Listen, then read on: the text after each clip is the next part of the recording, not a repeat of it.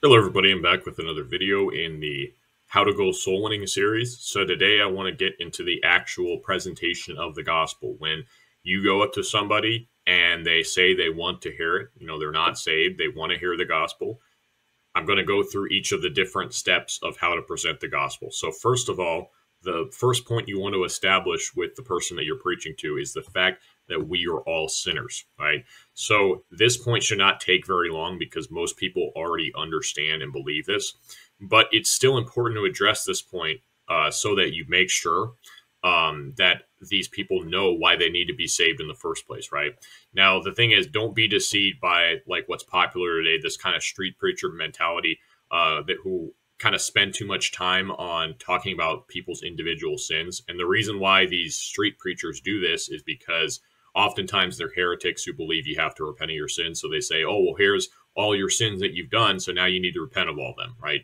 Which doesn't really make any sense, but that's a subject for another video.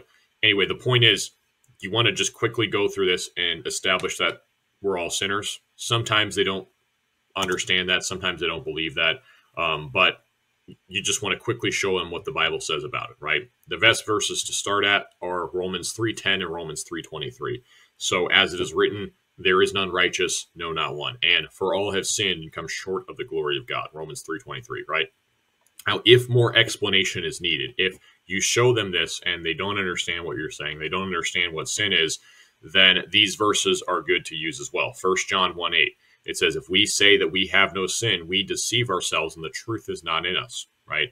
So that's usually the one that I go to next after showing them Romans 3:23 and Romans 3:23 and ask them, are you a sinner? And they say, no, I'm not. And I say, well, 1 John 1:8 says you're a liar because the Bible says that if we say we have no sin, we deceive ourselves, right?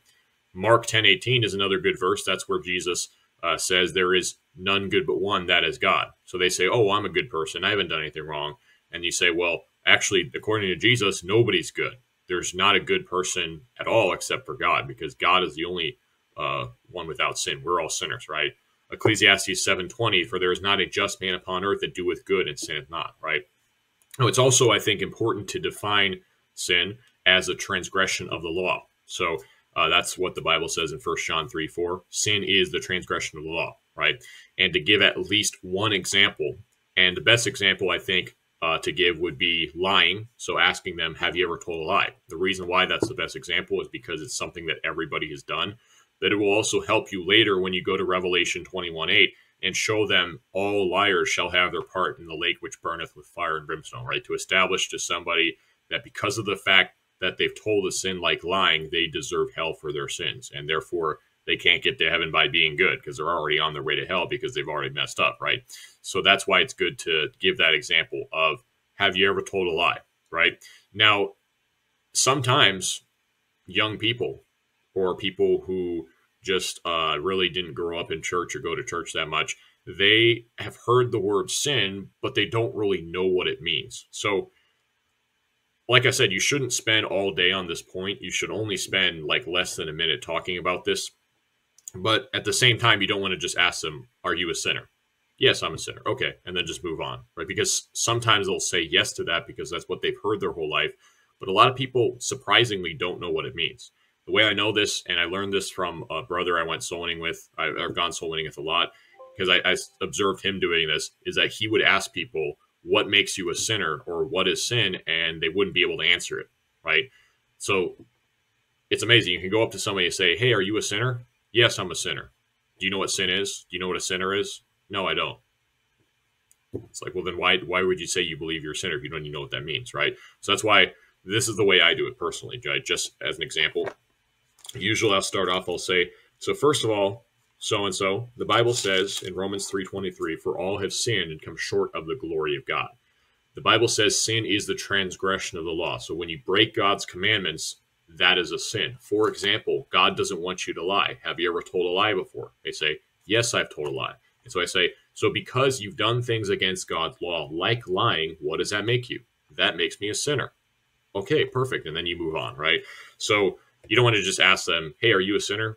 Yes. Okay, let's move on. You, again, want to show them the verse, Romans 3:23, explain what sin is, give that example. That's, I think, the most effective way to do it. Now, after you establish the fact that they're a sinner. You also want to explain to them the consequence for their sin, which would be the punishment of hell, right? So move on to talking about hell. Firstly, Romans 3:23 is a good place to go, where it says, for the wages of sin is death, because that shows them that the payment for their sin, what they earn, what they deserve, is death. But then also go to the book of Revelation to explain that it's not just physical death, but also what the Bible calls the second death, which is the lake of fire, right? And so Romans 20 verses 14 to 15 and Revelation and Revelation 21 verse 8 are good to use. Me personally, I don't really use Revelation 20 verses 14 to 15, but some people do. You could. It helps define what hell and the lake of fire is, right? But usually I just go straight from Romans 6:23 to Revelation 21:8. And the reason why it's very useful, as I mentioned a moment ago, is because it says all liars shall have their part in the lake which burneth with fire and brimstone. Now, if you already asked them a minute ago, have you ever told a lie before? And they said yes, then this will, again, help to establish the point that they deserve to go to hell for their sins, right? Now, also explain what hell is, right? It's a place of fire and torment for eternity, right? Now, the reason why it's good to explain what hell is because it establishes fear in their heart and it helps them to realize their need to get saved, right? The urgency that if they don't get saved and they die without Christ, then they will go to hell. The Bible says in Jude 1 verse 23, and others save with fear, pulling them out of the fire, hating even the garment spotted by the flesh, right? So we should save some people with compassion, as it says in the verse before that, but it says others save with fear, right? So some people get saved by fear, right? They fear hell and then they believe in Jesus Christ, right? And so there's nothing wrong with making people scared of hell because hell is scary, right? If you die without Christ, you're going to burn for eternity. I mean, that's a scary thought, right? So that's why we should share to them what the punishment for their sin is and what will happen if they don't believe in Jesus Christ, right? Now, some may follow along with the point on hell. You know, you'll show them Revelation 21:8. You'll say, hey, the Bible says all liars shall have their part in the lake which burneth with fire and brimstone. So according to the Bible, where do you deserve to go for your sins? They'll say, you deserve to go to hell, right? You'll show that to them. But then in their heart, they don't actually believe that hell exists. And that kind of seems strange. But again, from experience, I've seen this happen many times where I preach to them. I say, hey, there's a punishment for our sins. That's physical death, but also spiritual death, which is going to hell. I'll tell them, according to the Bible, hell is everlasting fire. Jesus says it's in the heart of the earth. Once somebody's there, they can never get out. And the Bible says who it is that deserves to go to hell in Revelation 21, verse 8. I'll show it to them. Again, as I mentioned in a previous video, it's good to show them the verse. I'll show it to them. Revelation 21:8, but the fearful and unbelieving and the abominable and murderers and whoremongers and sorcerers and idolaters and all liars shall have their part in the lake which burneth with fire and brimstone. You might not have done all the sins on this list, but it does say all liars. And again, we've all told lies before. So according to the Bible, where do you deserve to go for your sins? And they say, hell. And then you ask them, do you believe that hell exists? No, or I'm not sure, or I don't know, right? So that's why I think it's a good question to ask them if they believe that hell exists, right? Because again, if they don't believe that hell exists, then they're not going to realize the need for why they'd be saved, right? If they just think everybody goes to heaven and that God doesn't send anybody to hell, then they're not going to trust Jesus to be their savior, right?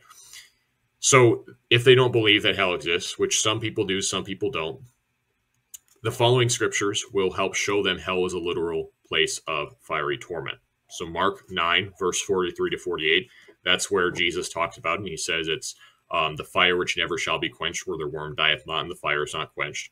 And then Luke chapter 16, I found works pretty easily. It's the story that Jesus tells of the beggar Lazarus and the rich man who dies. And it says that Lazarus goes to Abraham's bosom, right? He goes to heaven. And then the rich man dies. And it says, in hell he lifted up his eyes, being in torments, and seeth Abraham afar off and Lazarus in his bosom. And he cried and said, Father Abraham, have mercy on me, and dip your finger in water and cool my tongue, for I am tormented in this flame. So I show them just these few verses. I think it's verse 22 to 24. And I show them and I say, look, in this verse, it says that this man, as soon as he dies, he's in hell, he's in torments, and this torment is in flame, right? So then I show that to them and I say, now do you believe that hell is a real place of torment and fire? And, if they're just refusing to believe the Bible, sometimes they'll say no, but oftentimes if they're genuine, they actually believe the Bible and they're just ignorant, they'll say yes. If you need some more scriptures, Revelation 14 verses 10 to 11 establishes that it's eternal, right? That's where it talks about the smoke of their torment ascendeth up forever and ever. Matthew 25, 41 and 46, where Jesus says, depart ye cursed into everlasting fire prepared for the devil's angels. And then in verse 46, he says, the righteous shall go into eternal life, but these, the goats, shall go into eternal punishment. I'm paraphrasing, but he calls it everlasting fire and eternal punishment, the same chapter. So those are, again, good verses to establish the fact that it's forever, right? So if they don't believe that hell is a real place, that hell is forever, these are good scriptures to show them, right? So point of this video, start in Romans 3, Romans 3:10, Romans 3:23, great places to start. Establish they're a sinner, define what sin is, give them that example of the fact that they've told a lie, then explain what the consequence for their sin is. Death, Romans 6:23, second death, Revelation 21:8, show them they're a liar, they deserve hell. Ask them if they believe hell exists. They say no, show them that hell exists. If they say yes, then you'll move on to the next point, which I'll talk about in the next video. So thank you, everybody, for watching.